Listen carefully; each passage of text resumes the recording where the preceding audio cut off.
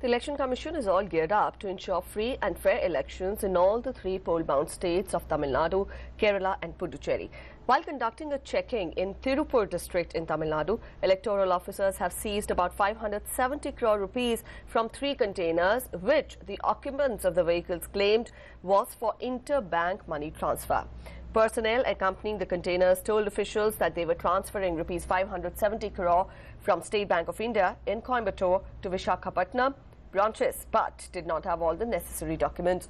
Efforts are on to ascertain the veracity of their claim, and the verification of documents is underway.